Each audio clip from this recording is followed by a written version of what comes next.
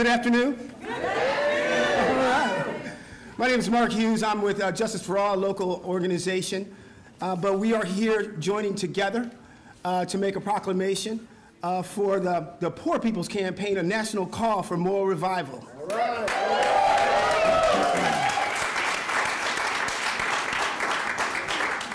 You see, all across the country, in state capitals and Washington, D.C., policies that promote systemic racism, they promote poverty and the war economy, and the environmental destruction are threatening the democracy and the decaying of our national morality. That's right. Yeah. Young DACA recipients are treated as political pawns, and black and brown people are being kept from the polls by racialized voter suppression laws. That's right. 50 years ago, the Reverend Dr. Martin Luther King Jr., he called for a Poor People's Campaign to begin a revolution of values in America. He and other leaders invited people of all races and religions to unite against the evils of racism, against poverty, and militarism. Today, a new Poor People's Campaign is needed to save America's soul.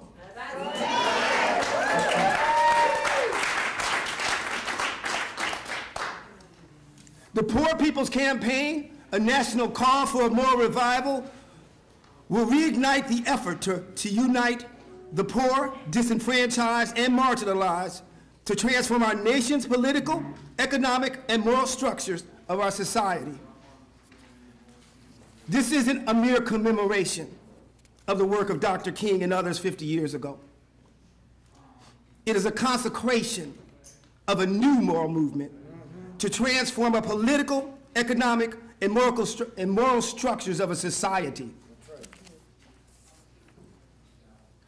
The conditions that motivated Dr. King and others to launch the original Poor People's Campaign have worsened over the last 50 years. With the forces of white supremacy and greed gaining even more influence in Washington and in state houses across the country, the need for a Poor People's Campaign is more urgent than ever. Go ahead. Go ahead.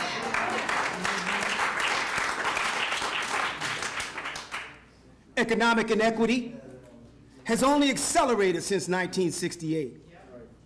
While voter suppression, those laws and mass incarceration further entrench systemic racism in America. Now listen, did you know that since 2010, that 23 states have passed racist voter suppression laws?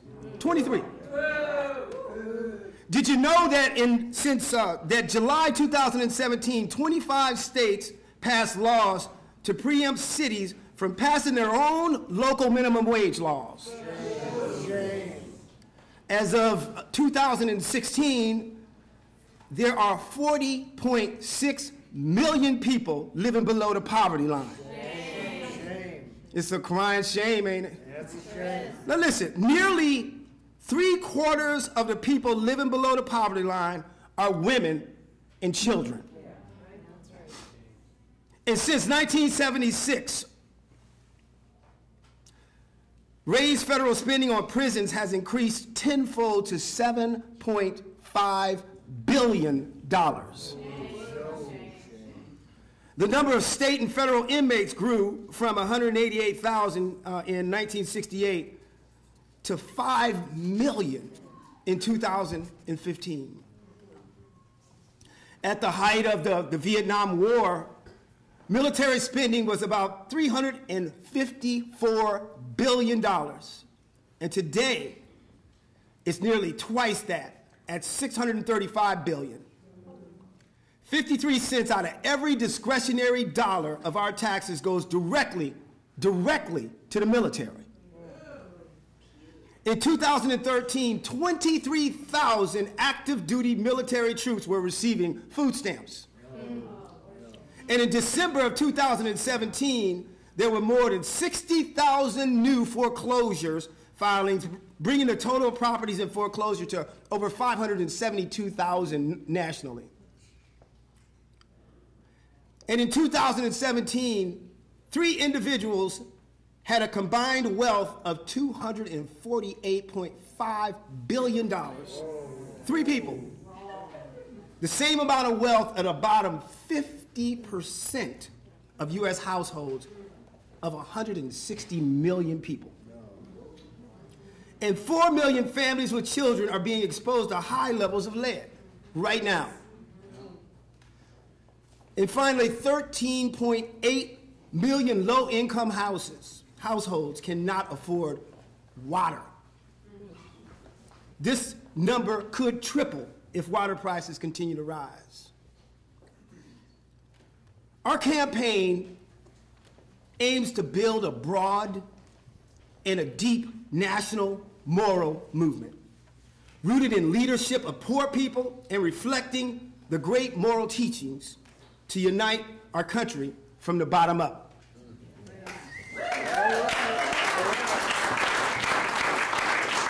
We demand a change in course. That's right. That's right. And today, we serve notice that if our voices are not heard and our issues remain unaddressed, we are prepared to take direct action and engage in nonviolent civil disobedience. Thank you.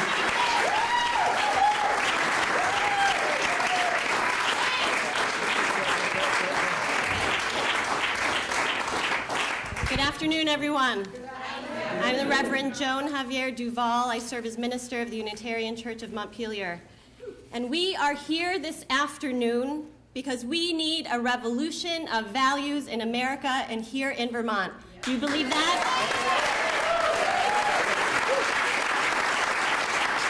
Dr. Martin Luther King Jr. knew this when he called for a Poor People's Campaign in 1968, and this remains true today. The Poor People's Campaign that we build on today took seriously the prophet Isaiah's call to learn to do right, to seek justice, and to defend the oppressed. In the new Poor People's Campaign, we are united across race, class, and religion, and we seek to change the moral narrative of this nation.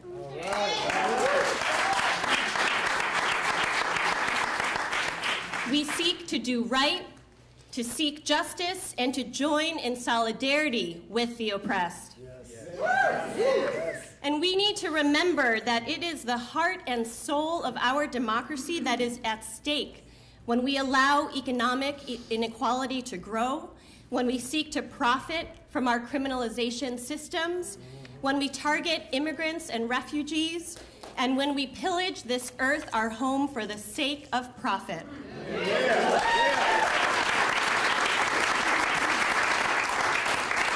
Now, this revolution of values is something that we can all be a part of, and we are here today in the State House to especially share this message with our elected leaders who are here to represent us, we the people. That's right. Yeah.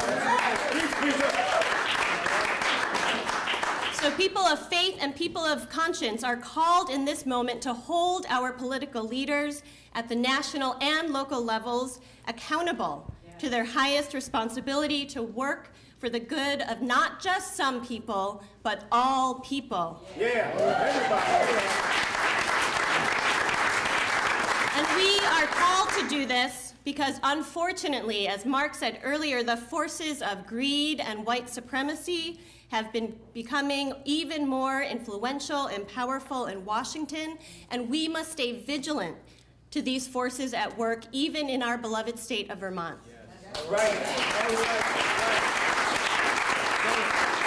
All across our country, we are witnessing an assault on the poor to line the pockets of the most wealthy. We are witnessing an assault on immigrants, tearing families apart and destroying communities. We are witnessing an assault on Black and brown people as hate groups become emboldened and human rights are threatened and taken away. And we are witnessing an assault on this earth, our precious home, as more and more of our natural resources become unprotected and corporations pursue a seemingly unquenchable thirst for fossil fuels. Yes. I believe that our moral character as a community must be judged by how we treat the most marginalized in our society and how we treat this beloved, precious planet. So, will we be a society that takes care of children that are hungry and that desperately need medical attention? Or will we be a society that says, good luck, you are on your own? Yes. Will we be a society that invests in education and a sustainable future for our planet? Yes. I hope so. Or will we choose to be a society that continues to perpetuate violence against our siblings across the globe and against our planet? No. Will we be a society that stands up to the hate-filled voices in our communities and proclaims a message of welcome and inclusion? Yes. Or will we be a society that allows division to fester and to tear us apart? No. So the new Poor People's Campaign is about choosing the side of morality. It is about choosing the side of love and justice. Yes. Together, we will work for policies that create a more equitable and more hopeful present and future for our children, our grandchildren, and for us all. So I'm here this morning to say that people of faith and conscience are here. Yes. We will continue to show up. We will continue to demand change until the tide has turned and morality has reclaimed its place in our democracy.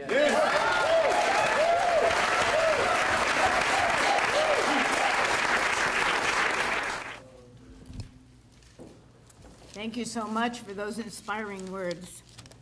I am Rabbi Shana Margolin, the ritual chair of Beth Jacob Synagogue.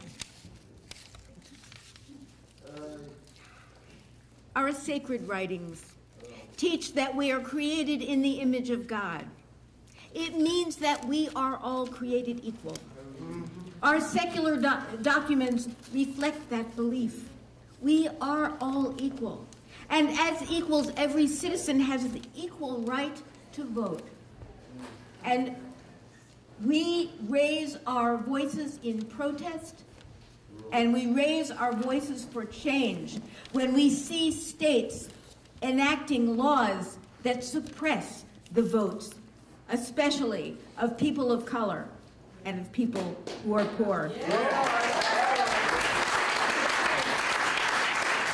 Our sacred teachings insist that employers, those in power, treat their workers fairly and with dignity. That's right. Do not hold back the wages of a hired worker overnight, we read in Leviticus. Do not take a millstone as security for a debt, because that would be taking a person's livelihood, we see. And so we raise our voices for change when we see the struggles of people working 2 or 3 low-paid jobs. We raise our voices for change when we see the vast disparities in how hard work is rewarded, when the person at the top can make 300 times as much as the low-paid workers who work for them.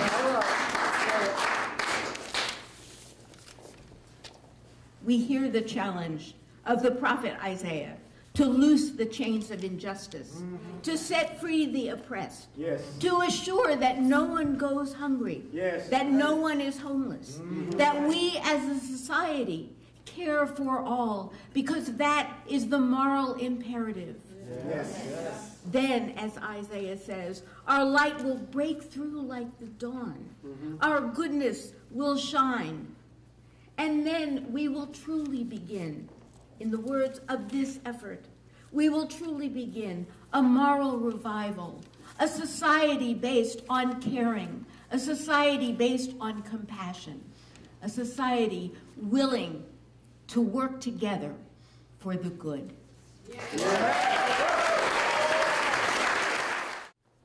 Hi, my name is Amanda Shepard. I live in Addison County, which is the west side of Vermont, right in the middle, where the lake divides the state of New York and Vermont along the whole coast. Like across the nation in Addison County, there is an extreme wealth living beside extreme poverty, where the elite Little Ivy League School of Middlebury College has an endowment of $1 billion, while the homeless population are overflowing the shelters and are hiding along the rivers and other places just outside the college's view. For me, desiring a safe, secure home in a community where I would expect to financially flourish has come with extremely high expenses such as rent and taxes.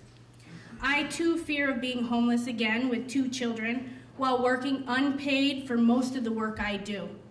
I have continually been depleted of my emergency funds because of these high costs, despite always taking on new kinds of work. These high costs have caused me to face housing instability that has directly affected my health. I myself depend on Medicaid because the state doesn't pay me a livable wage and denies my workforce full-time benefits. I'm always in a cycle of catching up with pay and increasing expenses, co-pays, out-of-pocket health care, fees and fines. And as an organizer in the state for different organizations, including the Vermont Workers Center, as well as providing home care, I see the gaps in our system on every level. My clients are often shamed by their doctors and labeled as non-compliant when they're trying to have a meaningful say in their care. Some worry about homelessness and are too afraid of losing custody of their children to admit it. So when I hear on the Vermont Low Income Advocacy Board that not one single pregnant woman in her 9th month has requested housing, I can't help but think that it's because she fears that she'll lose custody of her child when it's born simply because she's homeless and has to admit her lack of access to secure housing.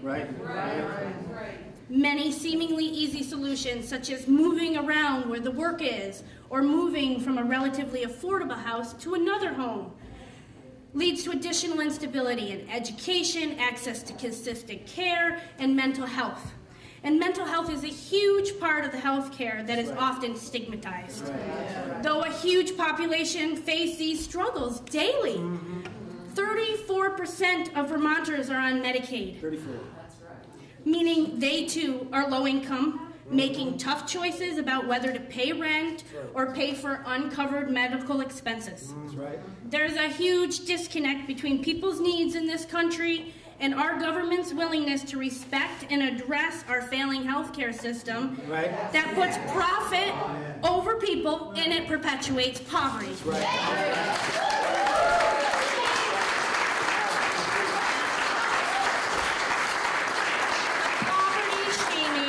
Is destroying essential connections and stunting our abilities to grow as a community.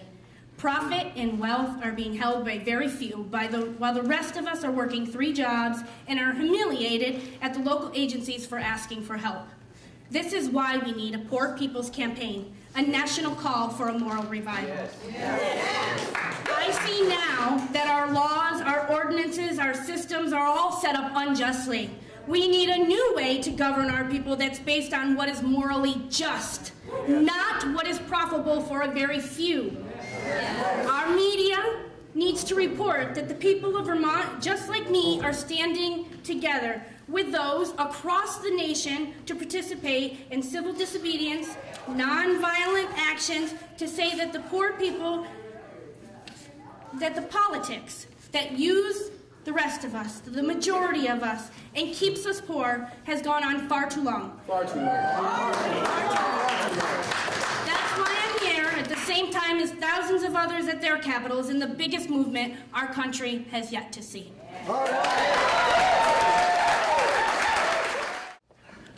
Hello everyone, my name is David Pipkurski. I'm a member of the Vermont Workers Center and the Vermont Poor People's Campaign. I have been asked to speak about American militarism and its war economy, as I am a homeless vet who presently resides at the Canal Street Veterans Homeless Shelter in Winooski, Vermont. In 1977, at 18 years of age and still in high school, I had joined the Marine Corps. I thought it was a good idea at the time, as I wanted to learn some valuable skills to rise out of poverty. At least that is what the recruiter and my culture had told me anyway. Not to mention that my home and school environment was not a healthy one, so I basically had no other choice but to join the Marines. In retrospect, it became the worst mistake of my life, and I compared jumping out of the frying pan and into the fire.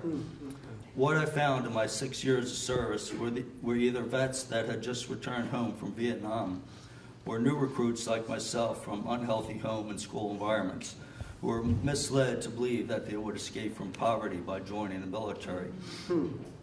Now, at 59 years of age, I find myself homeless for the 4th time. Needless to say, I have never been able to escape living in poverty. 1 out of every 4 homeless people are vets. About 20 vets per day commit suicide, more than are actually dying in our endless, senseless, costly, unsuccessful, damaging, and traumatizing wars. Countries never win at war. Both sides always lose. Always. Always. Vets typically suffer from alcohol and drug addiction, post-traumatic stress disorder, physical injury, depression, self-blame for mission failure, survivor guilt, and other mental illnesses, poverty, high cost of housing, and inadequate health care. Never is it discussed as to what the individual loses, nor is it discussed what our country truly loses. Let's discuss the financial cost of war first, then subsequently what our country really loses. In 2017, the military budget was about $773.5 billion.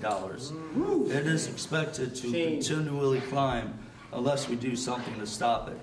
This cost does not include externalities such as rebuilding a country we have just destroyed, or what is termed as foreign aid, that is essentially money to buy our political will. Our country spends more on our military than the next countries combined. Americans make up only 5% of the world's population, but spend over 50% of the world's total military expenditure. The Pentagon budget consumes over 80% of everyone's individual income tax return. This money could be better spent on health care, child care.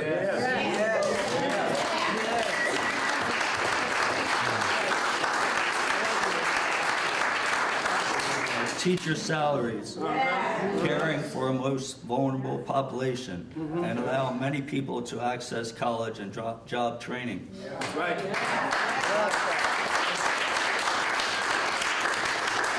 America could work to heal itself and become a respected leader worldwide instead of perpetually being at war and hated by most other countries. Yes, that's right. I just so happened to serve between 77 and 83, one of the few times in our history that America was at peace. Most vets have not been so lucky and are much worse off than myself. When an individual goes to war to witness man's inhumanity to man, they never return, some bodily and others emotionally. They live in the woods or commit suicide. Being a homeless vet is a direct reflection of America's unhealthy culture and war economy. The culture that leads a person to willfully join the military to what amounts to killing other people in a foreign country because there are no better alternatives here in our country. The most difficult hurdle for a homeless person to overcome when seeking help from an inadequate system is to trust the very same system and culture that made them homeless in the first place.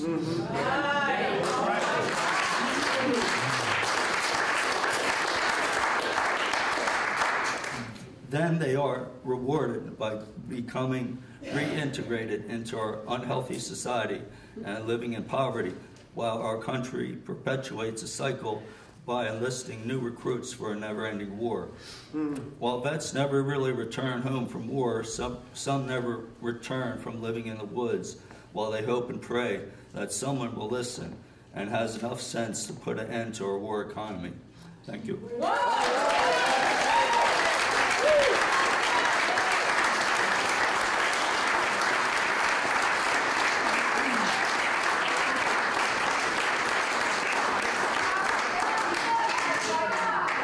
Folks, there's over 100 people here on a Monday work day. Y'all need to come up here and stand with us.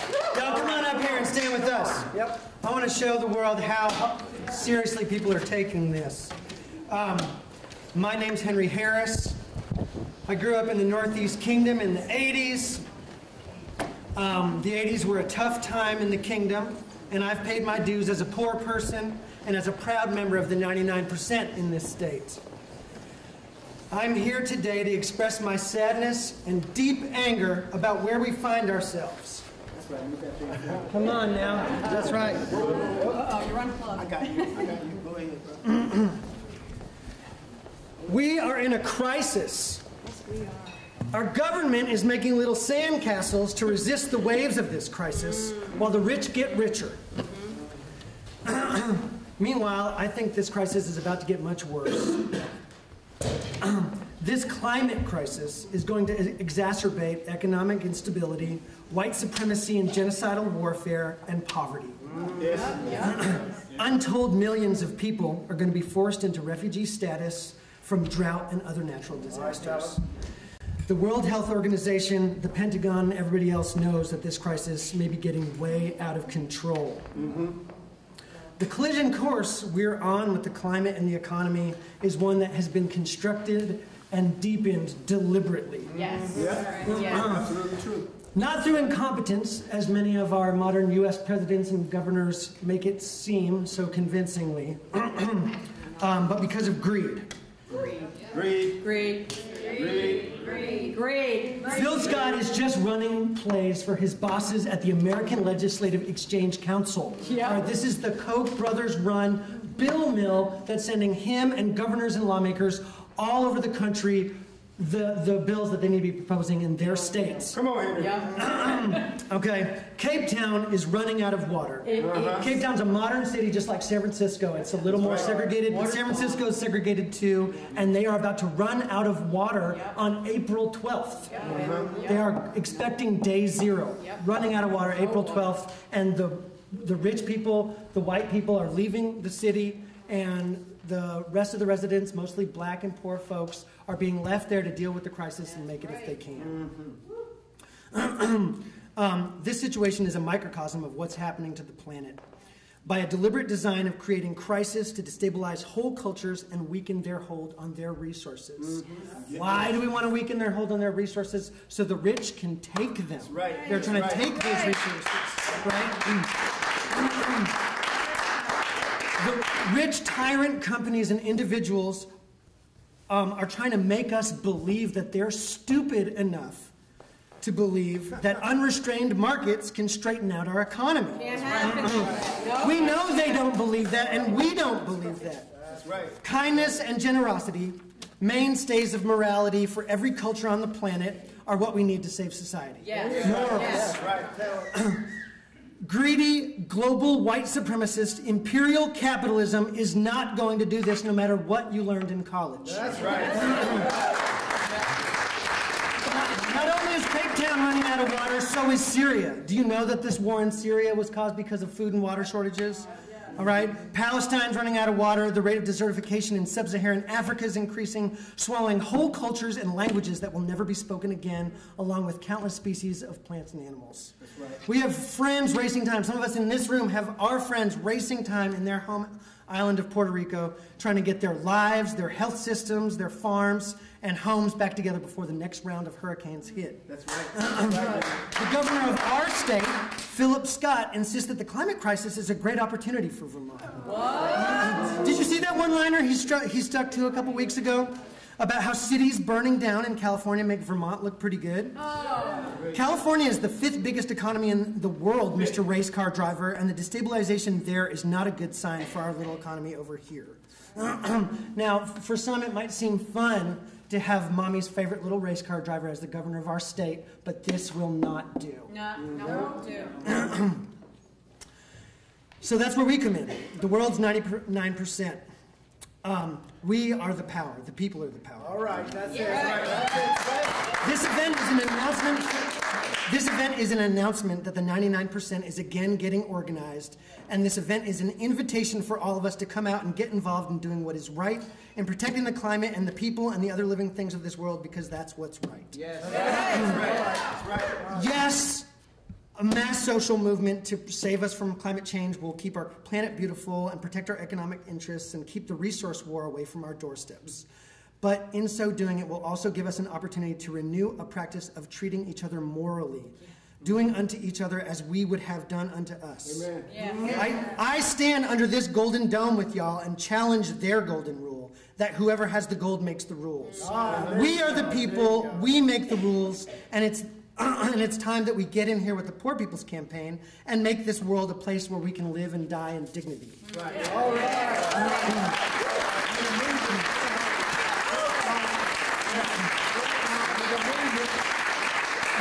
50 years ago, Martin Luther King invited us to join this movement, and one of the things he said was this: we are now faced with the fact that tomorrow is today.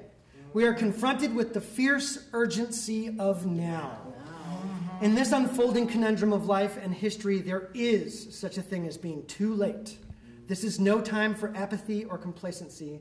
This is a time for vigorous and positive action. Yes.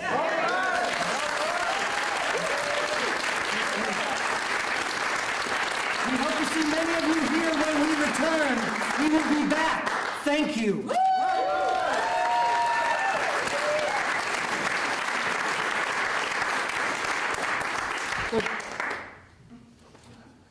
Ecological devastation is immoral. That's right. Devastation is immoral. The war economy is immoral. The war economy is immoral. Systemic racism is immoral. Systemic racism is immoral. Poverty is immoral. Poverty is immoral. My sisters and brothers, you are so beautiful here today. It is just an honor to stand here in front of you. Sorry to see him maybe my prettier side. But anyway, it's great to be here today. I'm Earl Cooper Camp. I'm one of the tri-chairs of the Poor People's Campaign here in Vermont. We are here in Vermont. The Poor People's Campaign, a national call for moral revival, planned to open up, like we are doing today, in 24 other states.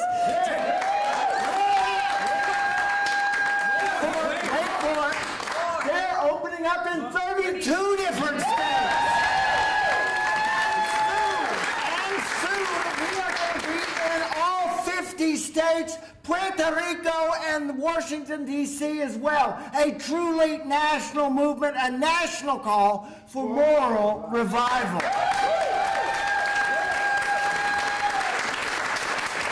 In 32 other state capitals, our sisters and brothers of the Poor People's Campaign are taking a letter to their state representatives. In just a moment, we will take it to our Speaker, Mitzi Johnson, to the Senate Pro Tem, Tim Ash. I want to read you this letter. All over the country in state capitals like Montpelier and Washington, D.C., policies that promote systemic racism, poverty in the war economy, and ecological devastation are threatening our democracy and decaying our national morality. Too often, distorted religious articulations confine morality only to personal issues and not public policies. Yeah. Racist voter suppression laws undermine access to ballot box and the power of the vote, while DACA recipients are treated as political pawns. Poor people of all races are being ignored. Our political conversation is dismissed and our political decisions are undermined. Programs to sustain the poor are being cut, and health care access and living wages are denied at state and federal levels. Meanwhile, the United States House and Senate passed a tax bill that is an obscene transfer of wealth to the richest among us, and the president, who benefited by this, quickly signed it into law. Further cuts that benefit the wealthiest are being passed in state houses all across the country. We demand a change of course. Our faith traditions and our state and federal constitutions testify to the immorality of an economy that leaves out the poor, yet our political discourse consistently ignores the 140 million poor and low-income people living here in these United States of America. Come on, preacher. We are here today to demand that the committees on the floors of this state legislative body, that you uphold the oath that you have taken and represent us, and on a moral agenda that lifts up the common good and the general welfare. And we are prepared now to take direct action and engage in non-violent civil disobedience to insist that Republicans, Democrats, progressives, independents develop serious proposals to address our agenda. We are the poor and disenfranchised, clergy and moral leaders from all across Vermont. We are the Poor People's Campaign, a national call for moral revival. So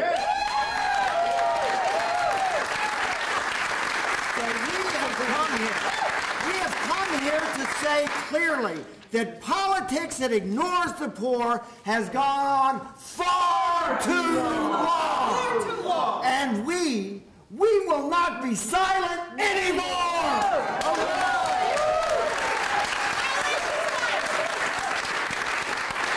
So we're going to go, first of all, to the Speaker's office. We're just delivering the letter. That's it. No conversation. Just let her read it. Then we'll go down to the President Pro Tem's office. We will also deliver the letter. He can read it. And then we're going to gather up over in room 11 to learn a little bit more about what we're doing as the Poor People's Campaign here in Vermont, a national call for moral revival. I so much appreciate your time here today. But also, this is just the beginning. We're launching here in Vermont. We're launching in 32 other states. Soon we will be nationwide. When the Southern Christian Leadership Conference and Dr. King launched the Poor People's Campaign 50 years ago, it was basically Alabama, Mississippi, Georgia, a little in Tennessee, out in Missouri, Arkansas, some of the eastern states. We are reaching all the way from Alaska to Florida. We're reaching from our brave little state of Vermont all the way to California and Hawaii. This is a movement which will change the moral narrative of our country. Thank you so much. Hold on for a minute. Before we leave, hold on for just 1 second. This is Dr. Altman. He just came in from Southeast Asia. He just approached us and he wanted to just say a couple of words to you before we leave, okay? I've been living on this planet for 83 years, and I worked with Martin Luther King. And I only want to say everything I hear here is beautiful, but I really believe after all the years from the 60s and the 70s and the 80s and the 90s and being proactive, that doing civil disobedience, communicating, holding the powers accountable is important, but I don't believe, based upon history, and if MLK was here today, I believe he would agree, there needs to be more active civil disobedience. More active, not just communicating with people, not sending letters, and I think all that's important, but I believe there needs to be, at a national level, major active civil disobedience. That's what we're going to be doing.